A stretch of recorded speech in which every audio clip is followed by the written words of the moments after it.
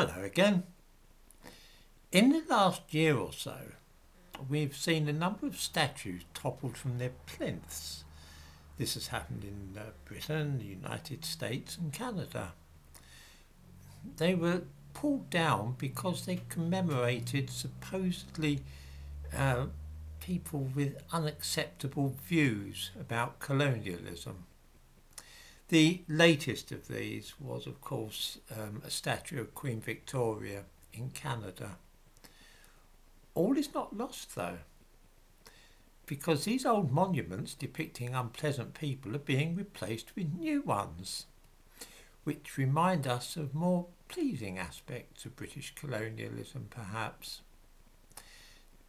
Take the statue of John Chilembwe of Nyasaland, which will be set up in Trafalgar Square next year. In the description to this video, I give a link to a news story about this, and the thumbnail to this video shows us John Chilembwe, who was a black African. It's to be hoped that this will prove to be less controversial than the bronze image of Edward Colston, which stood in Bristol until a mob pulled it down and threw it in the harbour last year.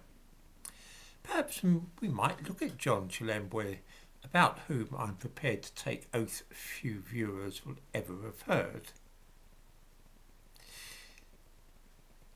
Chilembwe was a black African from Nyasaland, which is known today as Malawi. He was born in 1871 and as a young man was taken to America by missionaries, where he was educated and became a Baptist minister of rather a strange kind.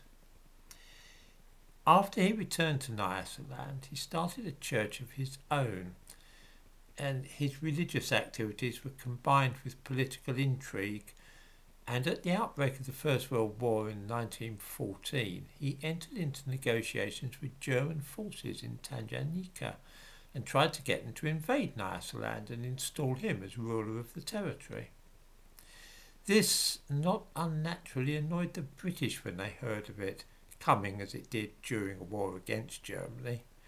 Chilembwe's actions were viewed as sedition, verging on treason, and plans were laid to deport him.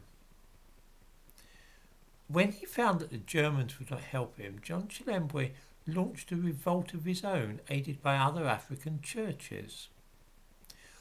On the night of Saturday, January the 23rd, 1915, some of his men attacked estates managed by English and Scottish settlers. They had been instructed by John Chilembwe to bring back the heads of white people. A number of white men were killed, and one, William Jervis Livingstone, was decapitated with an axe in front of his wife and children, and his head carried off as a trophy. The following morning, which was a Sunday, John Chilembwe preached a sermon at the church of Mbomwe with Livingstone's head next to him, stuck on a pole. Yes, you heard that correctly.